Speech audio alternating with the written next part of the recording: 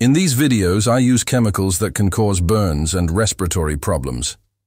If you are to replicate any of the experiments or procedures shown in my videos, please do so in a fume hood or outside, and please wear suitable gloves when handling acids. Hello everyone, and welcome to my channel.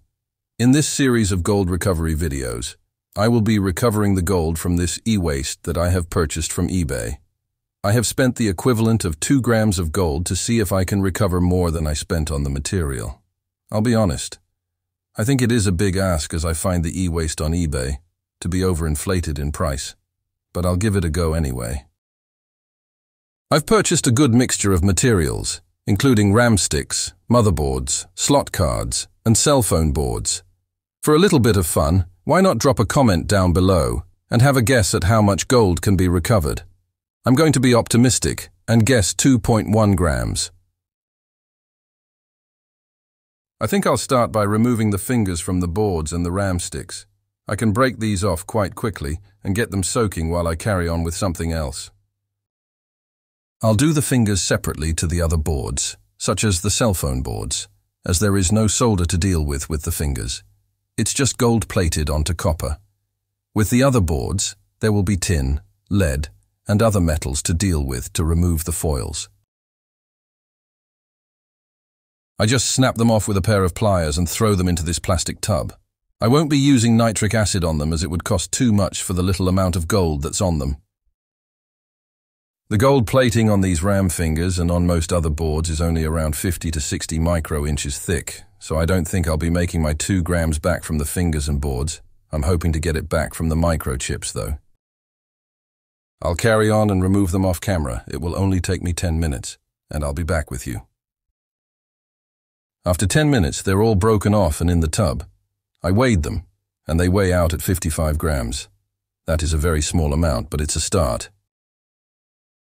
The reagents I'm using for this process are acetic acid, which is more commonly known as vinegar, sodium chloride, which is more commonly known as table salt, and hydrogen peroxide, which can be bought as a disinfectant. I have made a video previously about using these reagents that talks about the process in a little more detail. I'll leave a link in the description to that video if you want to check it out. I'll set these aside to react over the next few days, and I'll make a start on the processors and Gold Corner BGA chips.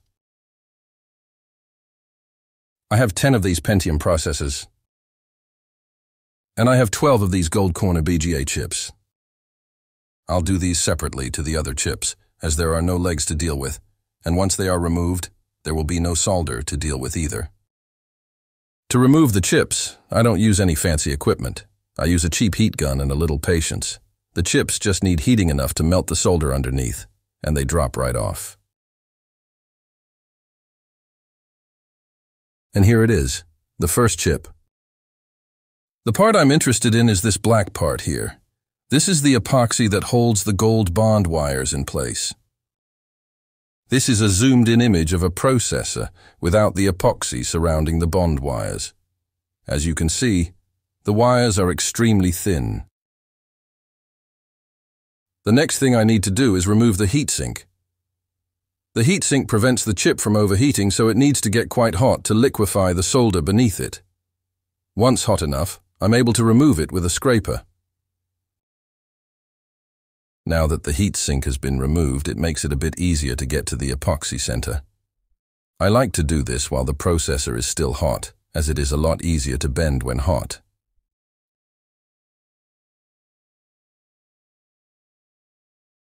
And here it is. If you look in the top corner, you can see the bond wires where the epoxy has broken. The wires run all through the epoxy, so you need to make sure to get as much off the processor as you can. The bond wires even run into the corners like on this piece here, so make sure to gather every last piece.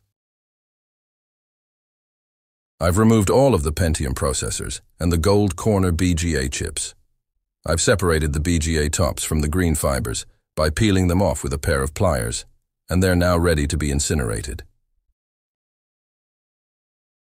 Due to there being a small amount of chips, I am able to incinerate them with a blowtorch. All of the epoxy and ceramic needs to be incinerated from the chips, to expose the bond wires. You need to ensure the chips are burned all the way through. The epoxy should be white when you are finished. Any resin that remains around the bond wires could prevent the acid from coming into contact with the wires, preventing the gold from being dissolved. The chips should be glowing red under the heat to ensure the chip is burned throughout. The whole incineration took around 15 minutes to make sure they were done. Once burned, they crumble very easily. Once the chips have been incinerated, they need to be crushed to free the gold. For this I use a pestle and mortar. A fine mesh screen, I believe this one is 70 mesh. And a bowl to catch the material. I do this in small batches. There's no point trying to do it all in one go. It just makes it more difficult to crush everything and ends up taking longer. Everything needs to be crushed down until it fits through the screen. Anything that doesn't fit gets put back into the pestle and crushed again. Some gold corner BGA chips have internal heat sinks. They're usually made from copper. They can be discarded, but first, have a little check to make sure there is no ceramic or epoxy stuck to them, which may contain some gold.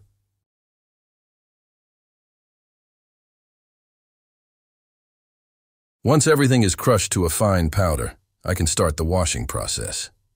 Washing the material has a few benefits. Firstly, it reduces the amount of material, which in turn reduces the amount of acid needed to cover the material.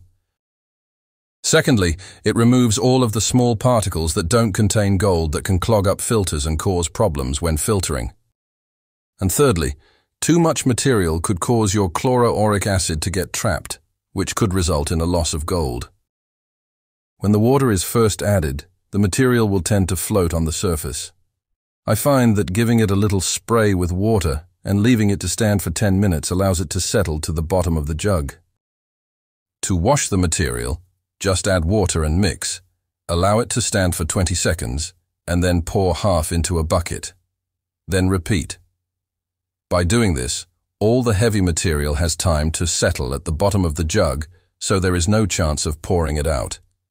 Gold is 19 times heavier than water, so it sinks to the bottom quite quickly. All of the lighter material is suspended in the water and gets poured out. None of this material will be gold. It will be the crushed ceramic and epoxy resin. This will take a few washes. A little while later, only the heavy material remains. This material will sink to the bottom in around 10 seconds, and the water will be relatively clear.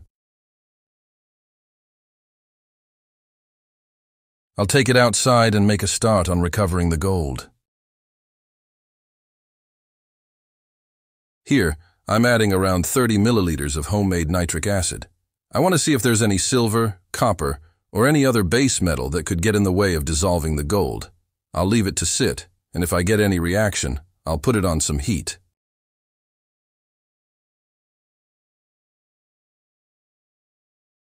The reaction has started.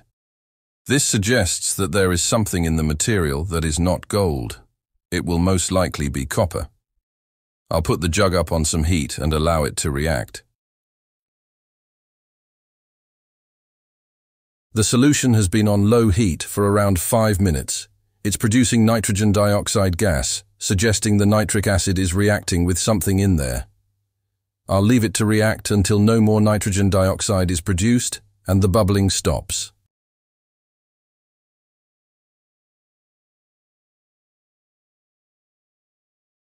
After the reaction had finished, the solution was allowed to cool.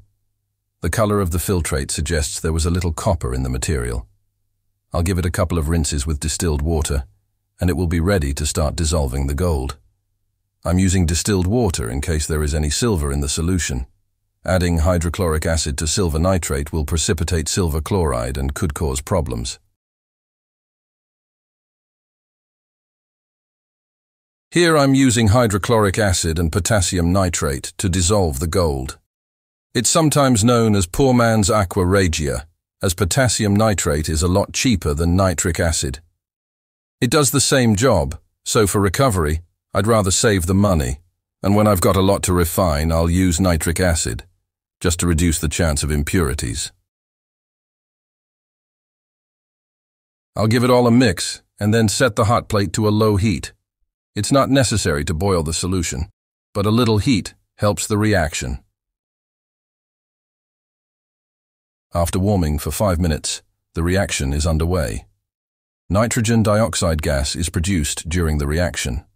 This is why I'm doing it outside. I also have a watch glass over the jug to contain some of the nitrogen dioxide. This will cause the gas to condense on the watch glass and create a small amount of free nitric acid, which will save on reagents. With the reaction complete and the solution cooled down, I'll do a quick stannous chloride test to make sure I have gold in solution. I'm looking for a nice dark stain. And here it is. The dark stain is an indication of gold in solution. Here, I'm filtering the solution with a cotton filter. A good clean filtration produces good clean gold. I'll rinse the material a few times until the solution runs clear. Again, I'm using distilled water for the rinses. I'm rinsing the material to ensure I get every last drop of the chloroauric solution, and the water also helps with the gold precipitation. Gold precipitates better from a dilute solution. With the filtration complete, I'm going to be using sodium metabisulfite to precipitate the gold. Sodium metabisulfite, or sodium pyrosulfite, is an inorganic compound. It is used as a disinfectant, antioxidant, and preservative agent. When the sodium metabisulfite comes into contact with the acid, it produces sulfur dioxide gas. Sulfur dioxide is the reducing agent for the precipitation of gold. The solution goes from yellow to clear and then to brown.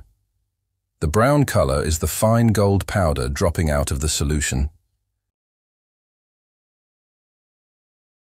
Here, you can see it floating on the surface of the solution. I'll allow it to settle overnight, and in the morning, I'll clean it, dry it, and get a weight.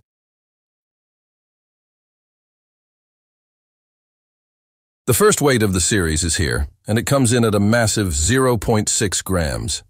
That's not bad from 75 grams worth of chips. Being over the quarter mark off the first few chips is quite promising.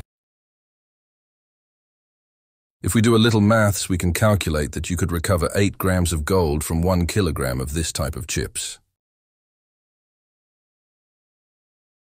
I'll leave it there for part 1. I'm going to get all these boards stripped and sorted ready for part 2. I've got all the chips, pins, and boards to get 1.4 grams from. If you think it's possible, give the video a thumbs up or leave a comment. Don't forget to subscribe if you want to stay updated on this eBay e-waste experiment, and I'll see you in the next video.